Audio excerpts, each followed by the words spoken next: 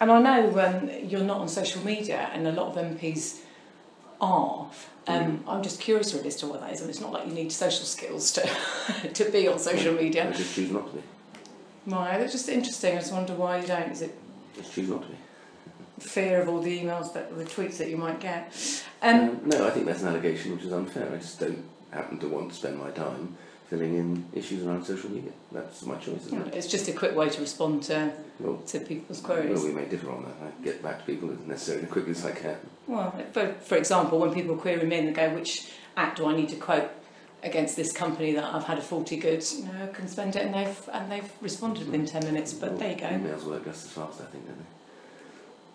Not in my experience with you, and I know a couple of years ago I wrote to you and I didn't get a response. Okay, but well, we'll beg to disagree. I just don't go on.